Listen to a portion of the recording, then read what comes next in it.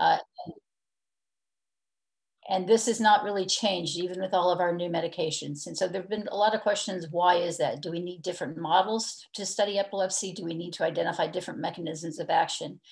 And we do know that in addition to our anti-seizure medications, we do have other alternative therapies, such as dietary therapy, which I am a zealot about, the stimulators, as well as the very important role of epilepsy surgery. But with that unmet need, today I'd like to make the case for cannabidiol. And first we'll review, and I think very humbling actually, that this is not a new idea. So what can history teach us about a possible role of cannabidiol in treating epilepsy? Then we'll look at the possible mechanisms of action and could they make sense? We'll look briefly at what the preclinical studies suggest about a possible role for cannabidiol in the treatment of epilepsy, and then turn to the clinical data. And then finally, what more do we really need to know? So as I said, it was very humbling to me when I realized that this was not new, this interest in medical marijuana or cannabis in treating epilepsy. In fact, it's been discussed for thousands of years. With the first report in 2200 BCE in Samaria, and stone text was the first documented use of epilepsy. And there were other references earlier. In the 1800s, there was actually a lot of interest in the role of cannabis in the treatment of epilepsy. And in 1842, O'Shaughnessy reported that cannabis reduced infantile convulsions as well as other disorders, pointing out importantly, especially from my view as a pediatric epileptologist, that it could be effective not only in seizures, but in treating infantile convulsions. And then in 1856, McMeans reported the successful use of a tincture of cannabis indica in 4 children with epilepsy, including a 7-week-old female. Again, could be effective in children, including very young children. The reference I was really glad to find was in 1881 when William Gowers, who we all know well, reported cannabis had been recommended for epilepsy by Russell Reynolds in 1861 as sometimes, though not very frequently, useful. A small value as an adjunct to the bromide, but as sometimes of considerable service given separately. And Gowers himself actually administered cannabis in many cases. And he saw that it sometimes delayed the paroxysm as well as mitigated the severity in some individuals. So lots of interest, both in the clinical world, many medical reports, leading to in 1851 in the US dispensary, cannabis compounds were actually suggested for several disorders, including convulsive disorders. And in 1860, the State of Ohio Medical Society Committee on Cannabis Indica acclaimed efficacy for infantile convulsions, epilepsy, as well as many other disorders. So growing interest, growing use, growing mentions in the medical literature. And then things changed dramatically when in 1911, Massachusetts, and I was very disappointed to learn it was my very blue state of Massachusetts, was the first state in the United States to outlaw cannabis. And this occurred in the setting of prohibition of alcohol. And the other states very quickly followed with marijuana prohibition laws. And things got even worse in 1970 with the US Controlled Substance Act, which classed marijuana as a drug with no acceptable medical use. So really kind of ignoring the reports, earlier reports, and this made understanding a possible role for cannabis and chemicals in cannabis in medical therapy, as well as understanding the basic science of cannabis, almost impossible. Then, as you all know, things really started changing in the 1990s with the availability of medical marijuana. And California was the first state in the United States to legalize medical marijuana. And by 2015, this was really amazing to me, and I think really shows the power of the patient community, which was largely driving this. But by 2015, medical marijuana was legalized in 23 states in the United States. It's regulated at the state level by the state DEA. And in addition, CBD or cannabidiol was specifically made legal in an additional 16 states. And during this time, there were increasing anecdotal reports about the efficacy of medical marijuana, especially cannabidiol-enriched formulations in the treatment of refractory pediatric epilepsy. So what about medical marijuana?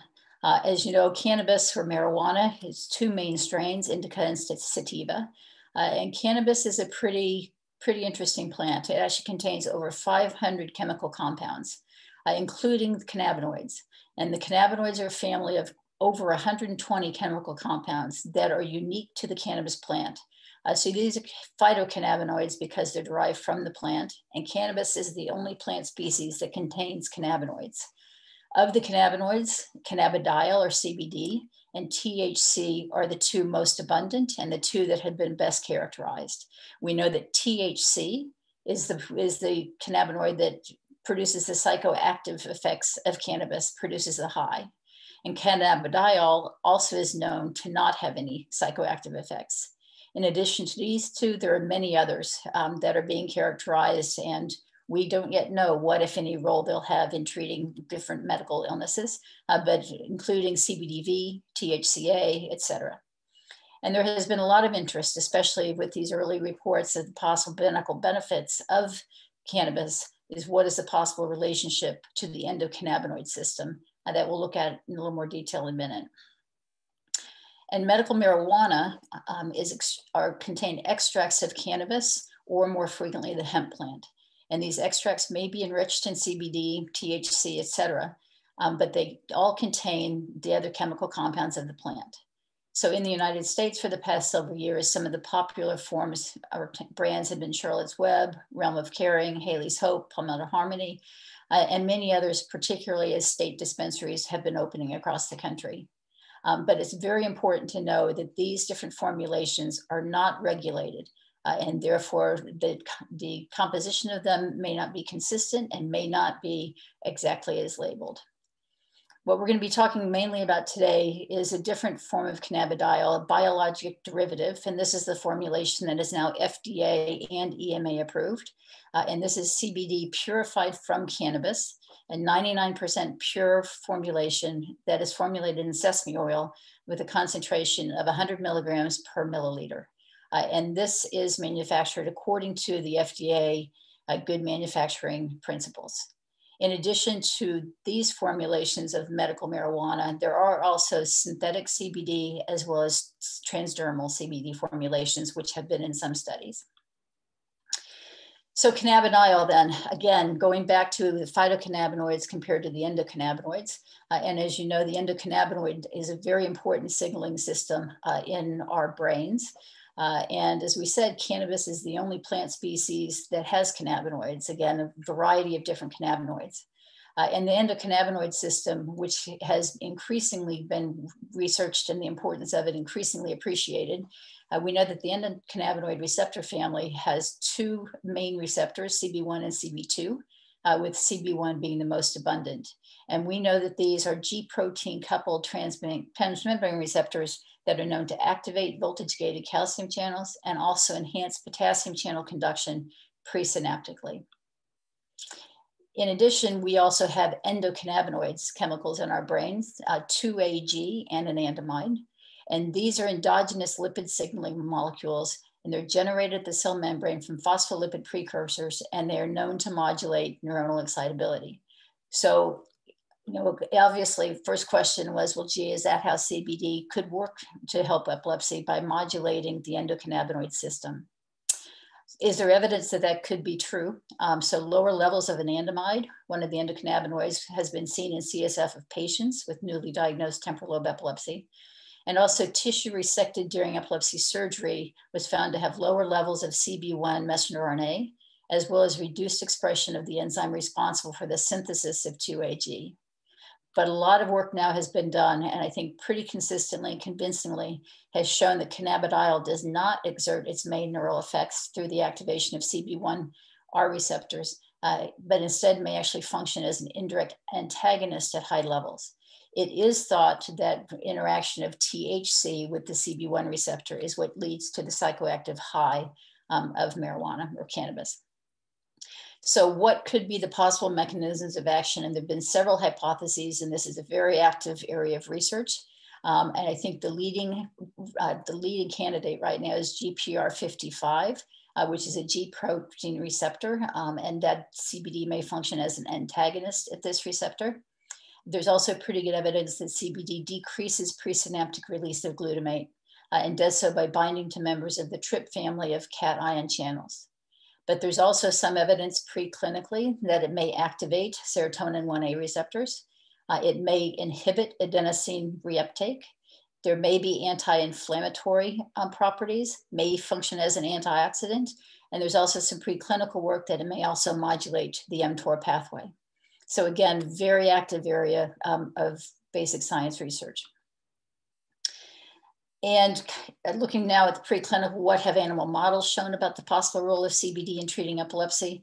Actually, it's been shown to be effective in several of our acute seizure models, including PTZ, MES-induced seizures, pilocarpine-induced temporal lobe seizures, as well as penicillin-induced partial seizures. The data was less convincing in chronic seizure models, which is not unlike levetiracetam. And CBD was also shown to increase the after discharge threshold, as well as reduce the after discharge amplitude, duration, and propagation in electrically kindled limbic seizures in rats.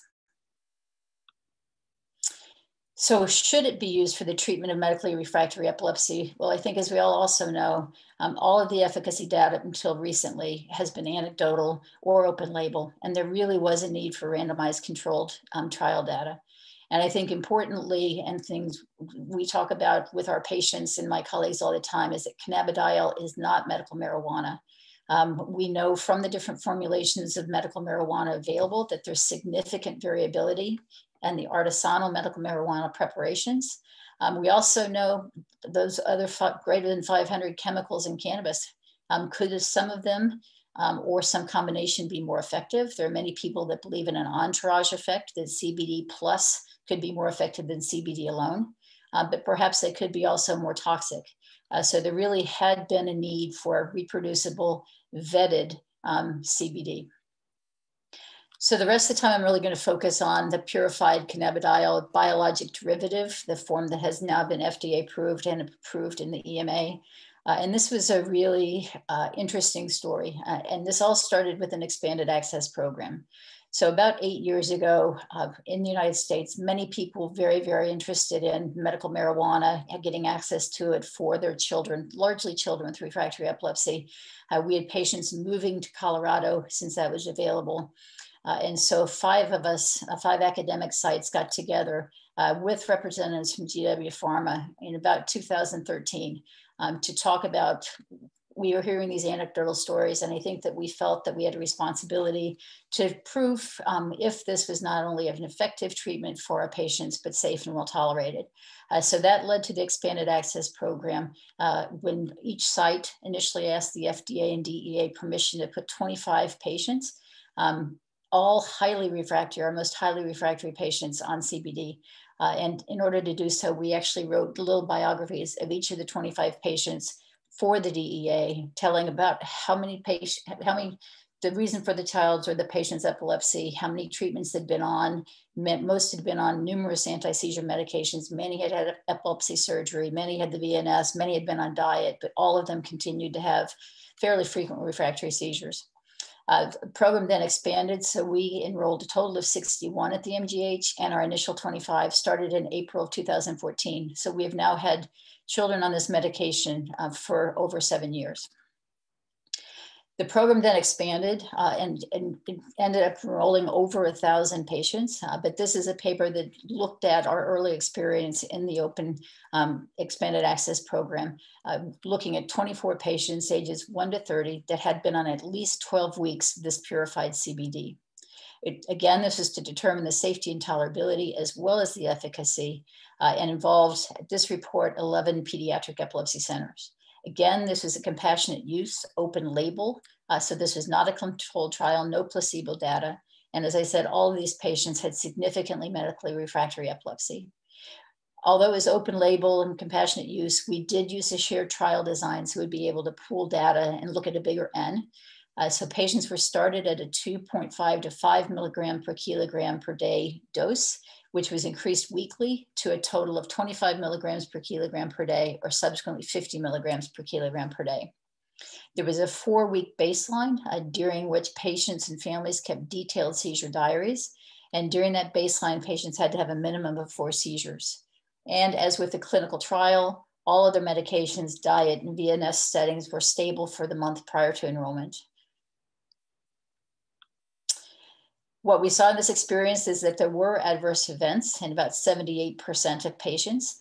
The major ones or most frequent ones are also the ones seen in all of the trials: somnolence, decreased appetite, diarrhea, fatigue, and convulsions. And there were serious adverse events in 20%, the status epilepticus being the most common, as well as diarrhea and weight loss. And 3% did discontinue treatment due to these adverse events. Looking at efficacy, we did see, again, open label data, but we did see that it was efficacious with about close to 40% median reduction of motor seizures over the 12-week period, somewhat higher efficacy in the Dravet patients, including 5 patients who were seizure-free of all motor seizures. We also saw that there was a reduction that 39% were responders, having a greater than 50% reduction in motor seizures, and several in the group having even better efficacy. And then we also saw that many of the patients had a significant reduction in atonic seizures. So kind of leading from that expanded access experience, as you know, then there were several randomized controlled trials, including 2 in Dravet syndrome, both of which are published, 2 for Lennox-Gastaut syndrome, both of which are published, and then the tuberous sclerosis complex trial, which was also recently published. And we're going to look briefly at these. All the trials had a fairly similar trial design. For both the Dravet and the Lennox-Gastaut trials, one of the trials for each had 2 arms, placebo arm and a 20 milligram per kilogram CBD. And the other trial had 3 arms, placebo, lower dose, 10 milligram per kilogram per day, and 20 milligram per kilogram per day or higher dose. So we'll just look quickly at each of these trials. Again, to remind everyone that Dravet syndrome is a severe infantile onset, highly treatment resistant epilepsy that is due in the majority of cases to a mutation in the SCN1A sodium channel. Onset is first year of life, and previously healthy infants typically develop multiple types of seizures and severe intellectual disability. And then Lennox-Gastaut syndrome, as we know, is also very highly treatment resistant epilepsy, peak onset between 3 and 5 years of age. With multiple etiologies. And these kids typically develop multiple seizure types, including drop seizures, tonic seizures, and most have some degree of intellectual disability, which is often severe. So first looking at the first Dravet syndrome trial, this is the one that our group was involved with. And this trial enrolled 120 patients with Dravet syndrome, with a median age of 9.2 years. So the Dravet trials were both largely pediatric, going up to 18 years of age. This trial was fairly equally split between genders. And these patients had refractory epilepsy, having been on numerous prior AEDs and on an average of 2.9 concomitant AEDs when they enrolled. And in this trial, patients were randomized after the baseline period, either to placebo or to that higher 20 milligram per kilogram per day dose. And the primary endpoint of the trial was a change in convulsive seizure frequency over a 14-week treatment period compared to the 4-week baseline. So the design of this trial was after the baseline, if patients met criteria for enrollment, there was a 2-week titration and then a 12-week maintenance. And so the primary endpoint was a 14-week treatment, so including the titration period as well as the maintenance period. And this study achieved all of its endpoints. So it achieved the primary endpoint with the CBD arm showing a close to 40% median reduction of seizures compared to placebo, with an adjusted mean difference of 22.8%. It also met all of its secondary endpoints. Looking at the responder rate, or those with a greater than 50% reduction in convulsive seizures, CBD was 43% versus placebo 27%. Also met the endpoint looking at the caregiver global impression of change scale. With those in the CBD arm, 62 reporting improvement in greater than 1 category versus 34% in the placebo arm. And it also reached the secondary endpoint of seizure freedom during the treatment period with the CBD, 5% of those showing seizure freedom versus none or 0 in the placebo arm. The adverse events were more common in the CBD group, although were also seen in the placebo group as would be expected. And the most frequent, again, consistent through the trials, diarrhea, vomiting, fatigue, pyrexia, somnolence, as well as abnormal results on liver function tests. So going from the Dravet to the LGS trial, and again, this was the one that our group was involved in. This trial enrolled importantly children and adults with LGS, enrolling patients up to the age of 55 years, had the clinical diagnosis of LGS inadequately controlled by anti-seizure medications and a history of slow spike and wave pattern on EEG. And I will say that for all of these trials, the Epilepsy Consortium was involved in validating that patient recruitment. And the patients had to have at least 2 drop seizures each week during the 28-week baseline period. And this trial also was the 2-arm trial. So the treatment groups were the 20 milligram per kilogram per day of CBD versus placebo, in addition to the concomitant anti-seizure medications.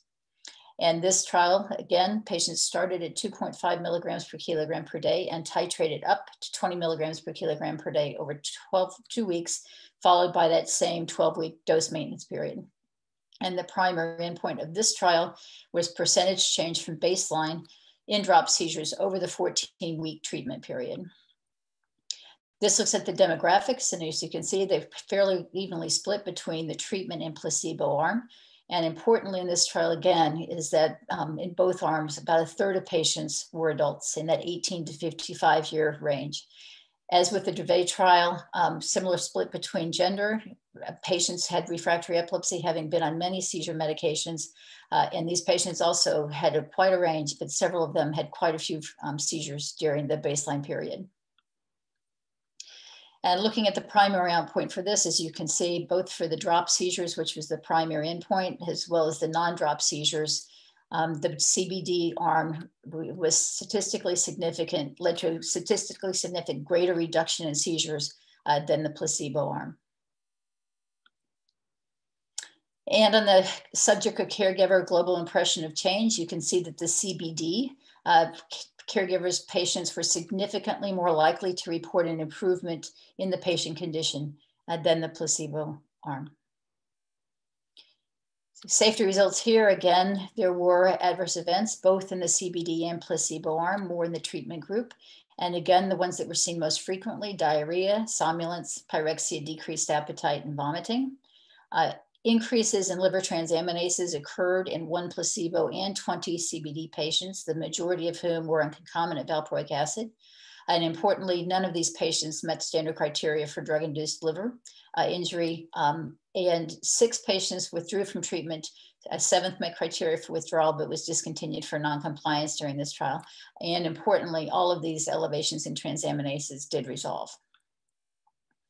So based on the randomized controlled trials in Dravet syndrome and LGS, this led to the FDA approval on June 25th of 2018, with Epidiolex is indicated for the treatment of seizures associated with Lennox-Gastaut syndrome or Dravet syndrome in patients 2 years of age or older.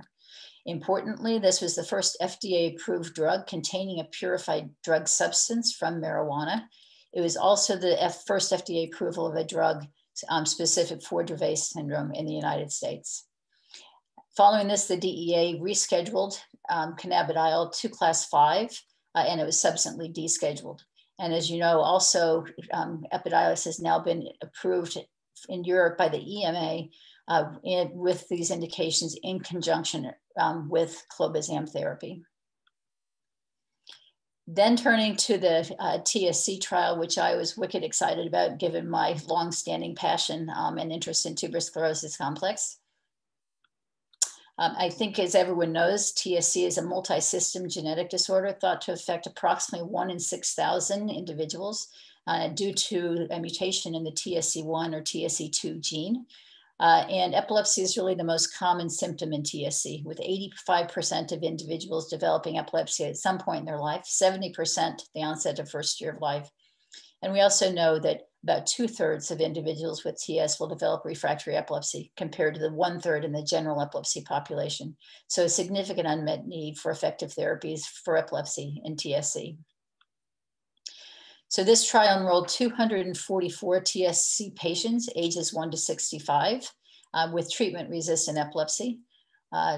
Eligibility criteria included having 8 seizures during a 4-week baseline. And patients that enrolled in this trial were then randomized to 3 arms: placebo, low dose 25 milligram per kilogram per day or high dose 50 milligram per kilogram per day. And note that these doses are higher than the prior trials.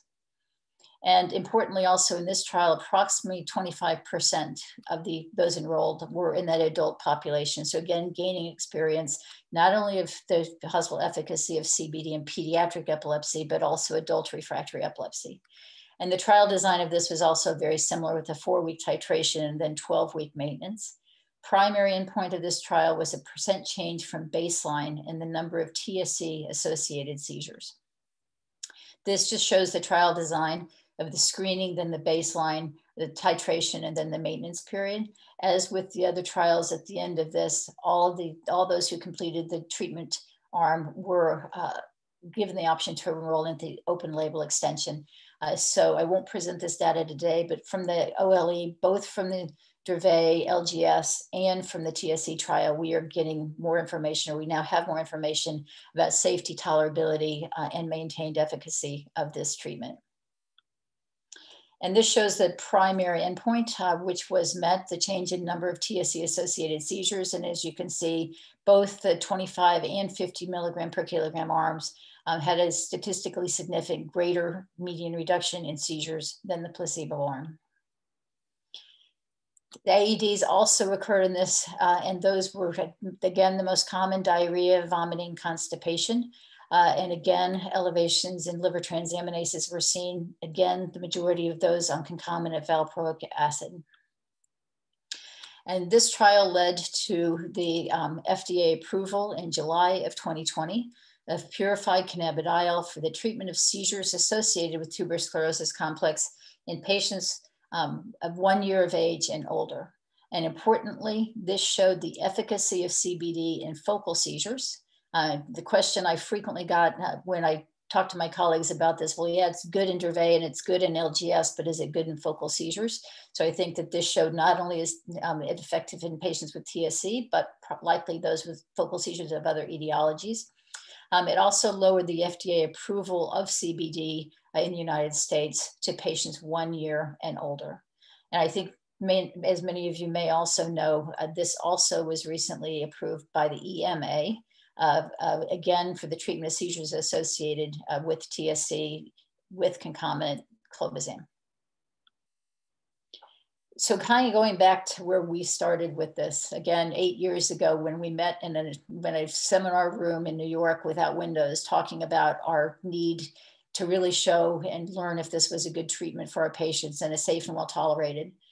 So we went back to look at kind of at the time of the FDA approval for CBD, where were our patients that had enrolled in the expanded access program? So at that time, 20 had left. The most common reason for leaving was lack of efficacy, but also 3 left to try CBD and THC combinations. Again, many people very interested in that entourage effect and could that be more effective? 3 also left to enroll in other clinical trials, as even though they may have had some efficacy with CBD, it wasn't desired efficacy and wanted the opportunity to try other treatment options. At the most recent visit, when we looked at this data cut, median at that time, individuals had been on CBD for 45.5 months with a range of 34 to 60. We saw that efficacy had been maintained. So 23 out of 33, or almost 70% of those individuals continued to have a greater than 50% reduction in seizures, including 7 or 21% who had a greater than 90% reduction in seizures. We also looked at dose range, and what we have seen is, like many of our medications, I believe there's a very broad dose range of CBD that can be effective. And in our population of those in the EAP, the mean dose was 32.2 mg per kg per day. So higher than what the current FDA approved dosage is. We also saw that most of these patients had had no change in the number of concomitant medications, although there were more on fewer number or on lower doses. And I think a lot of it has that these patients were really, really refractory. And as we said, had been on numerous other medications and treatment modalities. And I think both as well as the families, were very hesitant to rock the boat and to take the medications off. But we have slowly over the years, these kids have been on this and had maintained seizure control, been lowering and decreasing medications. So when should CBD be used then for the treatment of medically refractory epilepsy? I think the trial data has shown that CBD, at least in particular this formulation of CBD, and I think it's really important to stress that.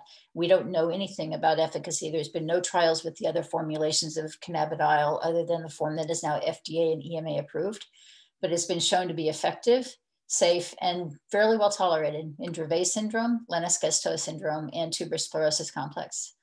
And the expanded access program, which enrolled patients with epilepsy from all different types and from all different etiologies, would suggest that there is broad range efficacy in different epilepsies. And there have been some publications looking at this from this experience in CDKL5, ACARDI, DUP15, et cetera. Also, with the experience we have with this medication now, the drug-drug interactions have been fairly well characterized and proving safety and tolerability. I think many of us would argue that we still have more to understand and learn about drug-drug interactions, but we've learned, and importantly, that CBD and clobazam, there's a significant interaction, which can lead to increased levels of desmethylclobazam, the main metabolite, which can lead to sedation and agitation. This interaction probably is beneficial to many patients as well, because CBD and clobazam each affect each other's metabolism. So CBD does not affect the initial metabolism of clobazam, the parent drug, but does inhibit the further metabolism of desmethylclobazam. And desmethylclobazam also has anti-seizure activity. Clobazam affects the metabolism of CBD by increasing the levels of one of its main metabolites, 7-hydroxy-CBD, which also has anti-seizure property. So in a way, getting 4 anti-seizure treatments for 2. And I do believe that many of our patients do benefit from this combination. Then we also know there is some interaction that's not well understood between CBD and valproate that leads to an elevation of liver function enzymes, which led to the recommendation by the FDA to do baseline as well as follow-up transaminase testing when starting CBD, either with concomitant valproate or not in the presence of valproate, since not every patient in the trial who had an elevation was on valproate. And then importantly for those within the tuberous sclerosis community, many of whom are on mTOR inhibitors, CBD inhibits the metabolism of everolimus, which can lead to significant elevations of everolimus levels. Again, very important to understand and recognize that for safety reasons. So, and when should it be used? So we know it can work, but when should it be used? So what I've learned through the past 7 years with this formulation of CBD is it's not a silver bullet. And I think that's a very important message as well, because as there was a lot of hype in the United States and elsewhere that CBD could be the cure for epilepsy. Very important to know it does not work for everyone, but I do think it's an important addition to our toolbox, what options we have to treat our patients with epilepsy.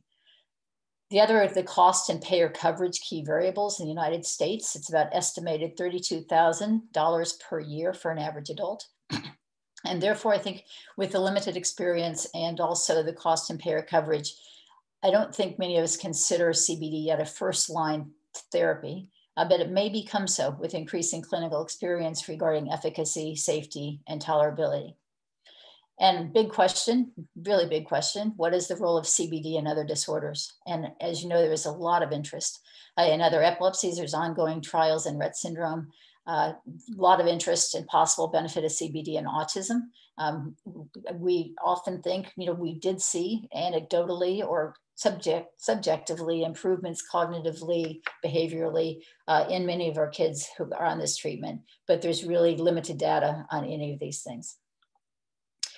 So as I said, this has really been a big focus of my group over the past 8 years, and started this with the EAP. It was Tricia Bruno, my epilepsy nurse coordinator, and me kind of enrolling these kids, starting these kids. And as the EAP grew, the trials grew, you can see that my team became a village or a town. And I also have a great deal of gratitude to the folks in the research pharmacy. I'm working with an initially what was a Schedule I medication in the United States, several layers of complexity and hoops to jump to do that. And they really were really dedicated to this project because they also felt it was very important to see if there's an effective therapy for people living with epilepsy. And then kind of this whole story started with an anecdote, the anecdotes of patients benefiting from medical marijuana. And I often also tell medical students and residents that we do not practice medicine based on anecdotes, but I think it's very important to take a step back and try to figure out what those anecdotes are trying to teach us. And so I'll finish with an anecdote. One of the kids that did enroll in our expanded access program had myoclonic astatic epilepsy. And she had been on every treatment option. She'd been on the ketogenic diet. She'd had the vagus nerve, had the vagus nerve stimulator, yet she continued to have 20, 40 seizures a day. And around the same time she enrolled in the EAP, her family also got a $17,000 seizure dog, who's shown here, named Ryder. And they kind of chronicled her journey with CBD experience by sending me pictures of Ryder. And this is Ryder 1 year after this patient had been seizure-free after initially starting, and Ryder's retirement party. This young woman has continued to be seizure-free and has now been seizure-free for over 7 years. And last year graduated from high school, which we would have never thought possible prior to attaining seizure control.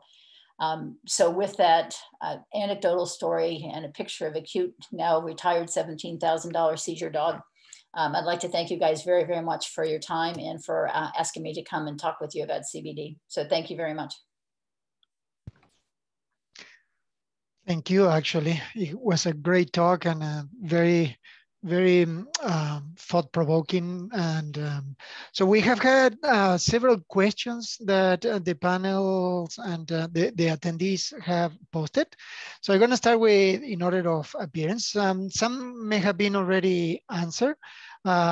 So if that is the case, I may not read them. And some questions I don't really understand. So for instance, can we start ketogenic diet or other dietary modifications early in the course of treatment? And I'm assuming with the CBD oil. Because no more details. So what? So I am a zealot about dietary therapy, and we use both ketogenic diet as well as low glycemic index treatment very frequently. We have hundreds of patients on these diets, and yes, we use them early. Forget CBD. We do use them early. We have used low glycemic first-line therapy in Angelman kids and some other family, for some other patients who are very kind of don't like medications or the concept of medications. If you talk about dietary therapy and CBD, yes, we have many, many patients on it. And actually the formulation that's FDA approved is keto compatible. There are not significant carbohydrates in it. And also what we know about CBD is fat increases the absorption. So if you're on a low fat versus a high fat diet, it's about 5 times better absorption of CBD. So I think it's probably a really good combination to be on dietary therapy and CBD. And do you still use the same doses, or do you go lower on the doses of CBD? We have used the same doses, but that's a really good question because, we titrate kind of to efficacy. And I haven't gone back to say, is there our kids on the diet who are doing better in the lower doses? And right now, CBD levels are not clinically available, but that's a really good question. And we should look at that. Yeah, thank you. Dr. Venkata from Pasupala, I believe is the last name, ask if there are any predictors for patients with TSC that could be responders to CBD. Have you found any? So that's another good question. I have not, but that's also not something that I have really looked at. We see that people with TSC1 and TSC2 mutations respond. We see people with all types of seizures respond. But from our expanded access program, we had published a prior report of 18 patients with TS who 50% of them were responders. Again, very, very highly refractory patients with TSC. And we looked at seizure types. And what I was impressed by was that some of those patients, as well as a couple other patients in our EAP, had epileptic spasms, which, as you know, are really tough to treat.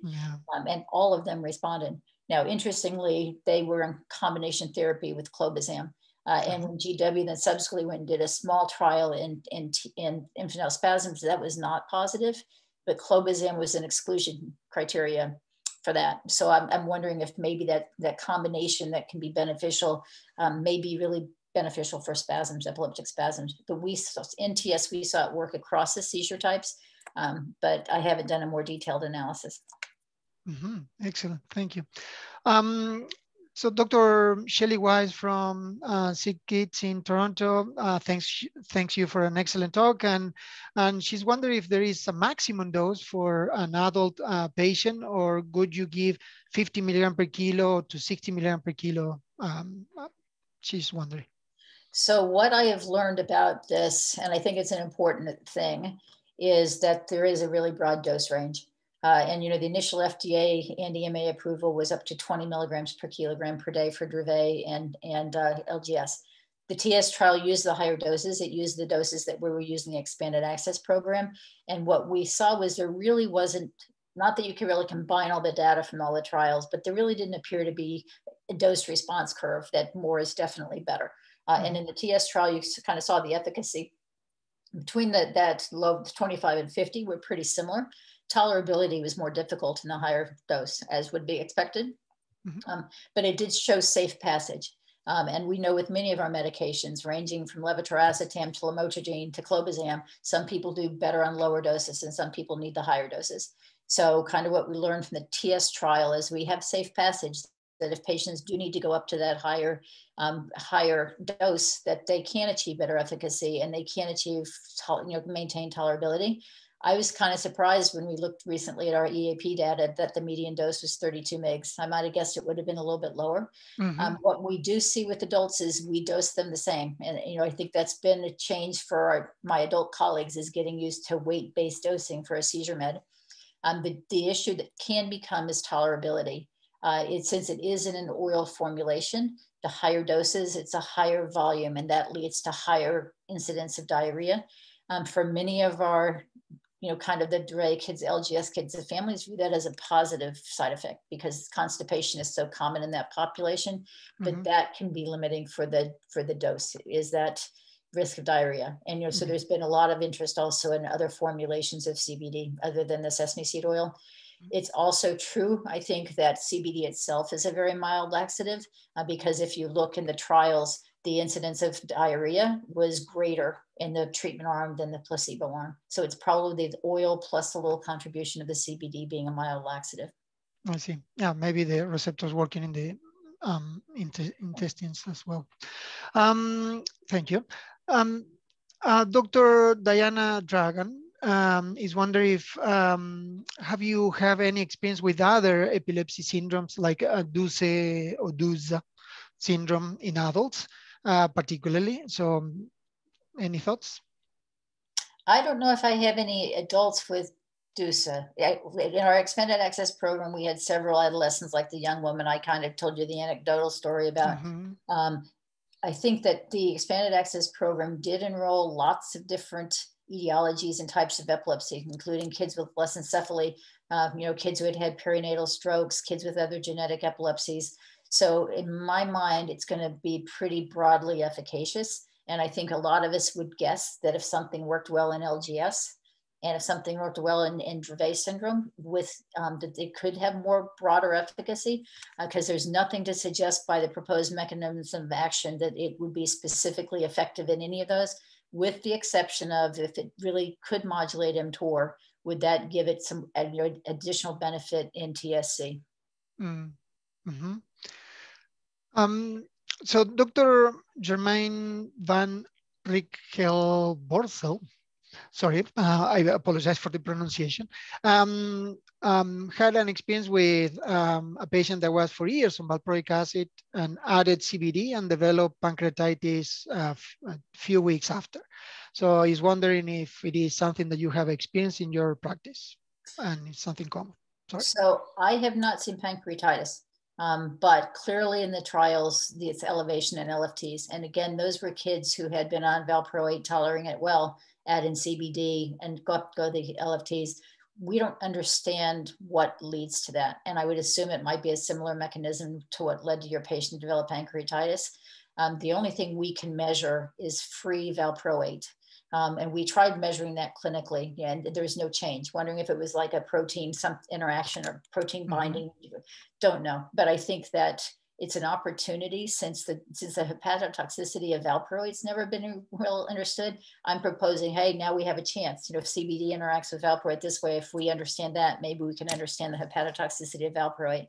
But that's what I would. So I am cautious. You know, if we do have kids on valproate and we add in CBD, we do follow them a little bit more closely, and then we follow kids who are not on concomitant valproate.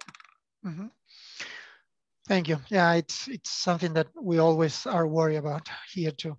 Here in Canada, we don't have access to Epidiolex. We do have access to combination of CBD and THC. So we use a wide range of anywhere between 10 to 1, 20 to 1 to 100 to 1.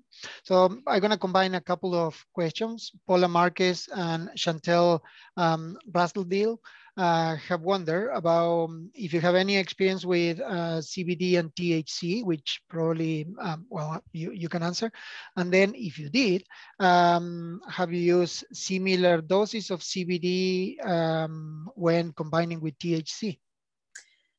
Very good questions. So yes, prior to the availability of Epidiolex, I had many patients on different formulations of medical marijuana and all those extracts.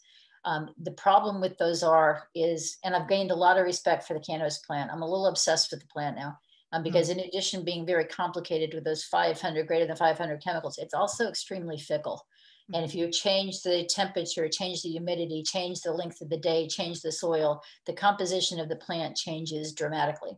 So even if I was growing my own cannabis to extract it for myself or my child, the composition of each extract would be very different. So I think it's hard to say if my patients are taking those different formulations. I'm not really sure what they're getting. And then the FDA also over the years has gone and gotten some of those and tested them and seen that what they say they are is not really what they are. Some of them not even containing cannabidiol, although claiming to be. So in the United States, we haven't had a consistent enough availability of products for me to be able to say. There are a lot of people who think that entourage effect of a little THC, THCA may be beneficial. And a couple of our people who left the EAP did so for that.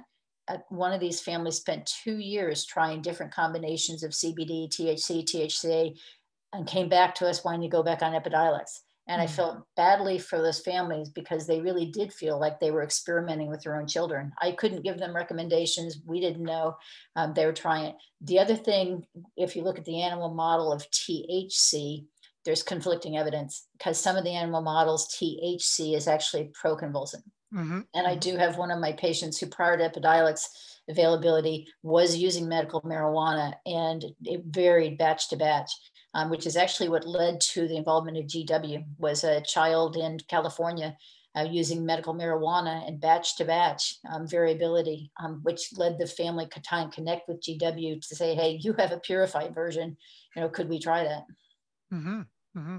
Interesting, thank you. Along those lines, there have been few questions regarding the efficacy of CBD and not efficacy of CBD, the impact and the effect of CBD in cognition, and also THC, if you have experience with that too. So CBD, I think that it can. You know, we when we did our EAP, we actually did it with neuropsych kind of before the kids started, and then after they titrated up and were on 25 mg per kg per day. Unfortunately, what we didn't know when we had this brilliant plan was we didn't understand yet the significant interaction of clobazam and CBD. And since we tried to maintain medications the same, a lot of these kids, by the time they had that follow-up neuropsych, were really whomped because of that.